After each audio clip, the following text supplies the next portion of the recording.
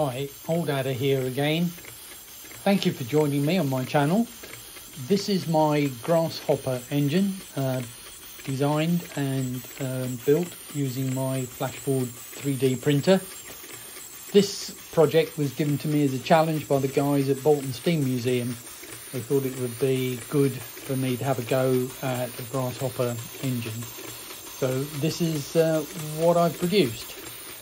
Enjoy. I'll tell you a little bit more about it as we go through.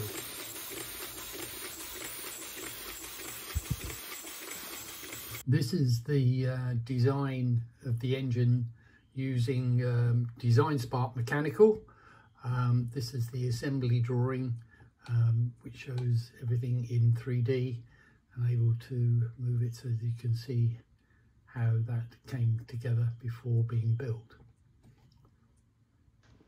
You see here the cylinder being built. This is actually the same design cylinder I used for the large beam engine that I produced. So I thought I'd share it again on here so you can have a look.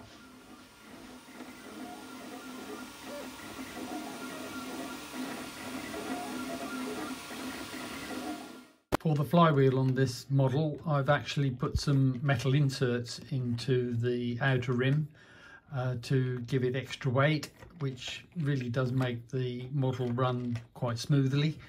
I'll show you a diagram that you'll see with the holes provided in the rim, which you need to pause your 3D print in order to put the inserts in. I've used 10mm rod, 12mm long.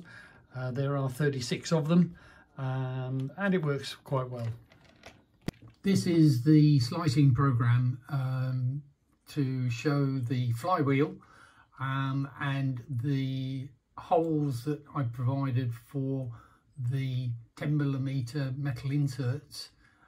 They are 12mm deep, and I instigated the pause just before putting the top layer on at that point there.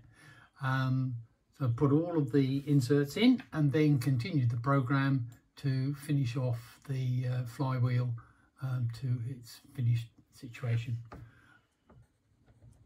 Dot shows you the steam chest with the cover plate removed, just to show you the valve mechanism as it works up and down.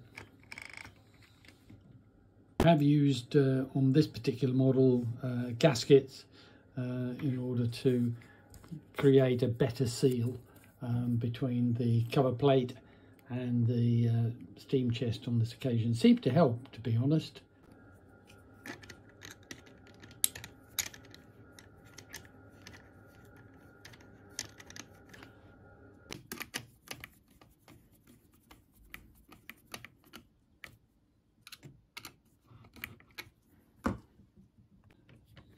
The eccentric is actually printed as one piece on the 3D printer.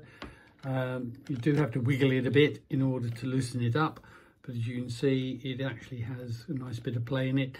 I put some lube in there, some silicone lube, which really helps that to loosen up before on final assembly. You'll see in this model that I've tried to be a bit authentic and clad the cylinder in wood like the old ones were, in order to give it extra insulation.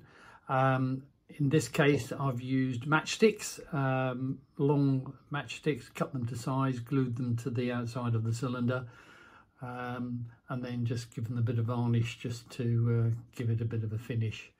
Made the clamps with a few 3mm screws. Seems to do the job. I've used the underside of the model to hide some of the tubing for the air supply. At this end is where it goes actually into the cylinder, and it runs back through here to the controller unit, as you'll see on this particular side, the controller unit, and runs out the end into an adapter, which takes a standard 6mm OD tube, which feeds to the compressed air supply.